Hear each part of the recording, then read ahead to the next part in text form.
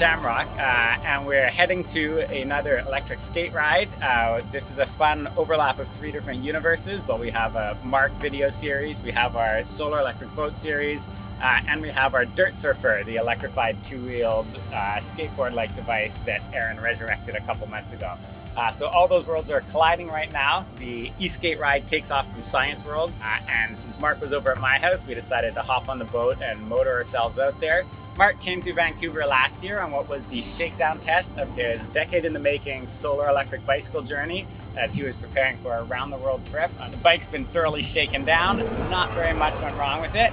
Mark's here for a couple of days just to do some really minor modifications, upgrading his lights. I think he has a cracked 3D printed fender. Any other jobs on your docket? Yeah, just little tweaks and adjustments, but solid for the most part. Solid for the most part. So aside from one freak accident where a gust of wind blew him and his trailer right off the road and fractured the carbon fiber linkage, which he did repair in a cheap motel, as I understand it, his whole contraption has proved surprisingly robust and adept to the challenges. He crossed the 40,000 kilometer threshold on his vehicle just a month ago, is that right? That's right. Which is the technical definition of the circumference of the Earth, according to Napoleon.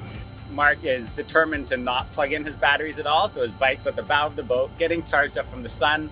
We laid out a few additional solar panels on the deck to give him a full pop-up for this group ride. Tell us where you formally started the journey and where this fits in your global plans. The shakedown cruise was from Vancouver to San Diego, but I went the long way around via St. Paul and St. Louis back to San Diego, so it ended up being 8,700 kilometers. And I had took a break over the winter in San Diego to make some little upgrades and fixes on the bike and just wait out the winter. And now I started out in San Diego a month ago, made it up to Vancouver, and I'm heading up to Alaska as the first leg of the journey. And after that, I plan to fly to Australia, and the idea was to continue on across Asia, but that route looks like it might be impossible right now, so I may need to do things out of order a little bit. And so after Australia, possibly South America, because it'll be the right time of year in the southern hemisphere, and then head up north back to San Diego and then pick up the other continents later. First, I thought I could be in Alaska for the summer solstice, so I envisioned that being north of the Arctic Circle, I'd have 24 hours of daylight with a solar bike, and that just seemed like perfect combination there. But it's already 2-3 weeks past the summer solstice now, so I'm trying to make up for lost time a little bit. What's your miles? I've been averaging 71 miles, which is what, 115, 120? Yeah.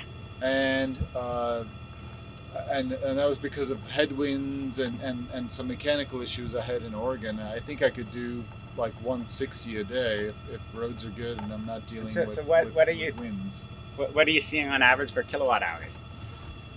Like kilowatt hours per day? Like, well, yeah, what are you getting from you've got a relatively small nominal panel system compared to some other solar bikes. Yep. You're 270 watts nominal?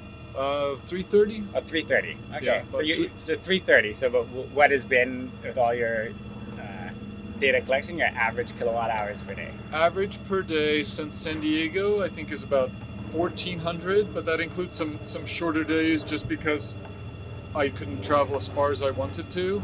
My peak day was 2.5 kilowatt hours, so enough to fill up a 500 watt hour battery 5 times during the day. So that was, but that's peak. I tend to average about 15 miles per hour.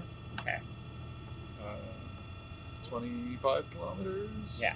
How many other solar bicycles did you encounter on your trek to Vancouver from California? Oh, amazingly, I met up a bunch. A couple of them were planned meetups, and the first 2 I met were completely by chance. I was stopped in Manhattan Beach, just taking a break, and 2 people from the San Francisco Bay Area on solar trikes just rolled up and recognized me from the previous Grin video, which was amazing.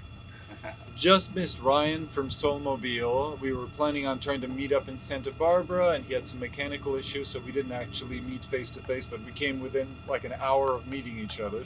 And in the first town where I stopped in Oregon, I stopped at the grocery store, and just a random shopper came up to me and said, "Oh, there's a man in town who has a bike just like yours." And I thought, what, you mean a recumbent? No, he's got solar panels and everything. Just random town in Oregon. So it feels like it's becoming a regular thing that people are riding around on solar panels, and it's becoming a thing that people are familiar with and recognize.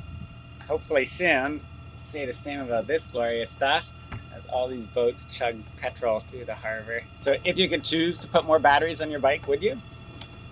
No, I'm pretty happy with what I have on there. I tried starting with just 4 LIGOs, so 400 watt hours, and I found it wasn't enough to give me the amount of regen that I wanted.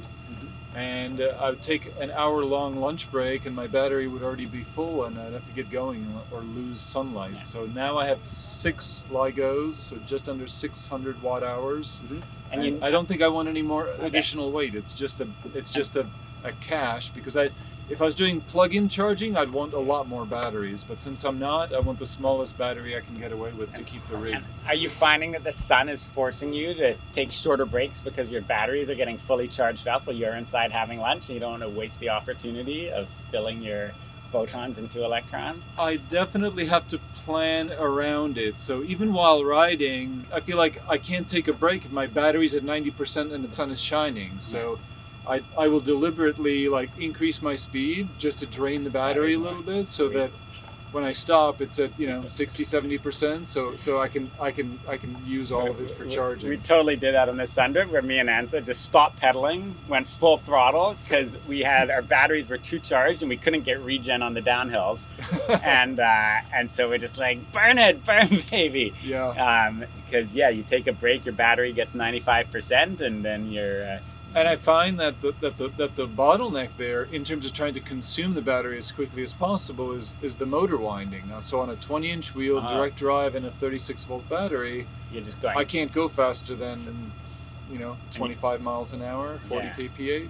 Yeah, field weakening. It's in your controller. You just gotta activate it. So, in 40,000 kilometers, how many times have you replaced your brake pads?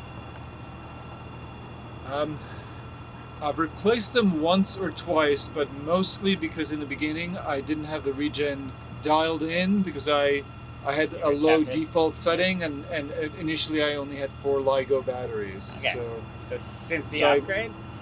Since the upgrade, there's been almost no brake pad wear at all, because I'm doing all of my braking through regen. How many tires have you gone through in 40,000 kilometers?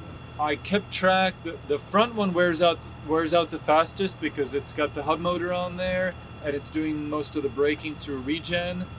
The Marathon Plus tire I had on there lasted 4,000 miles from new to starting to show the blue, anti-puncture stuff that's in the Marathon. So, but probably like 7 tire swaps to go around the world.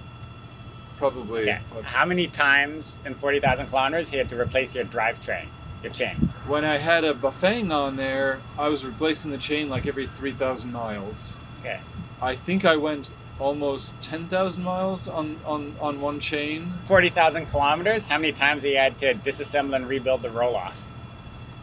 0 times. Just change the oil every 3,000 miles, and I think I had the roll-off on my previous bike, so I think I have 36,000 miles on the roll-off. And so why are you not using a belt drive on your... I would love to use a belt drive on my bike, but I don't think anyone makes a recumbent. Well, you need a frame that can open up to accept it, and you need a very long length. Oh, I forgot about the opening frame, yeah. How much time would it take to totally drain your batteries if all your lights are on at full power? 20 watts, 30 hours. 600 watt hours. 30 hours. So 30 hours? 30 hours, okay.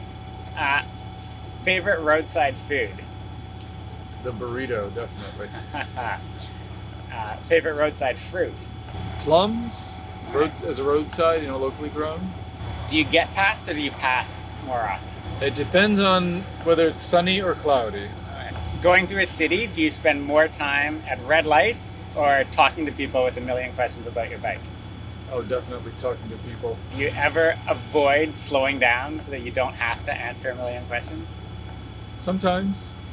Longest sequence of days without any sunshine? Washington State, 5 or 6 days, and the only times I've had to push the bike up a hill, both times in Washington State. So avoid Washington.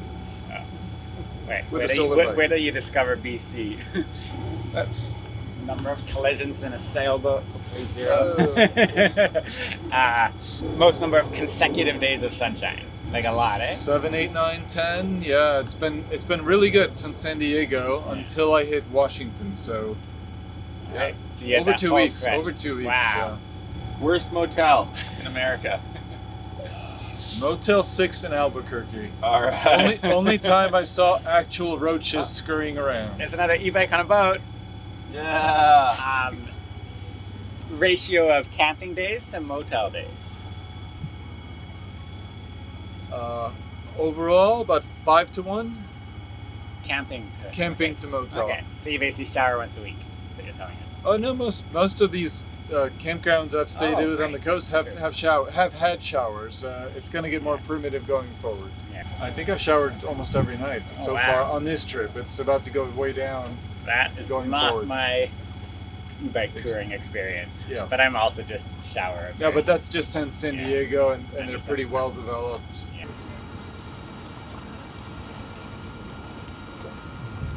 Oh yeah, there's a village dock right there. Yeah. This is actually where we used to want to be.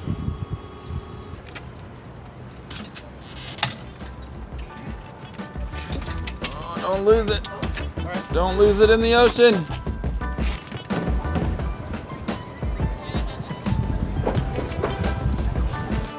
Hey there, Mark. All right. You want to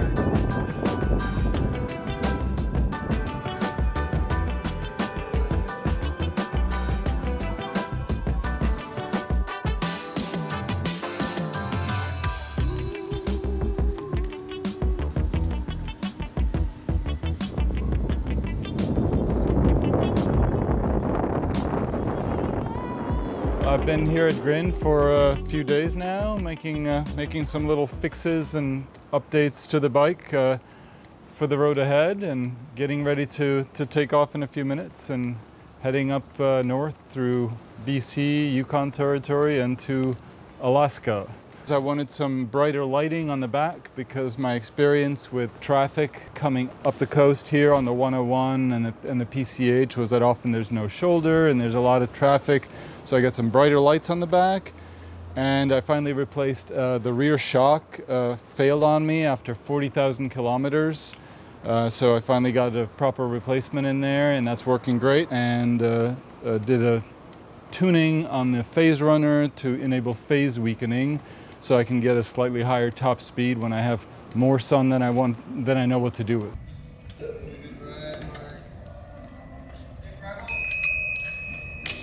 Thanks, guys. All right, cheers.